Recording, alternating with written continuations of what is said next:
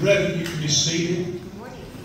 As we read in the scripture today together, Jesus said, "Go and baptize them in the name of the Father, and the Son, and the Holy Spirit." The verse preceding that, the lesson was learned that God wants more than anything. He wants our obedience. Jesus said, "I want my followers to be baptized." And so we do that. Here at Penn Hills Baptist Church, we baptize by immersion. Those who already believed. And as they profess their faith in Christ, and we place them into the water, and as Romans teaches, buried with Christ in baptism, raised with Him to walk in newness of life. And so, Brother Jeff Fawcett shared with me, he said, "Tim," he said, "I want to become a member of the church." And I said, "Well, praise the Lord." I said, "Jeff, have you been baptized by immersion?"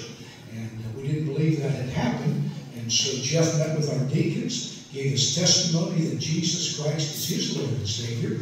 And the deacon said, "Amen." And so we came today. Brother Kevin's assisting me.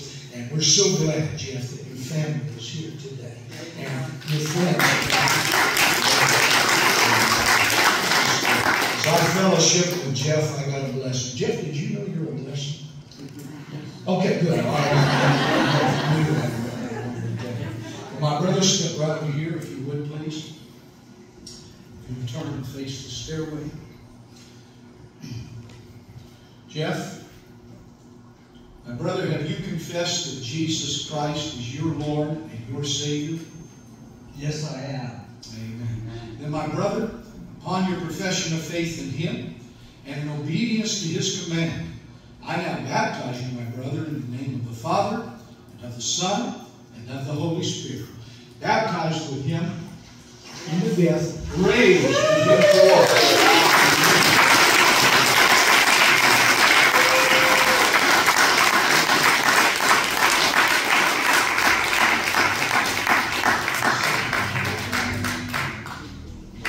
It is done as the Lord has commanded, and yet there is room. You can remain seated if you like. There's another praise song about baptism, and then Sister Rosette is going to lead us in some prayer and a wonderful old hymn by Jesus, I Love Thee.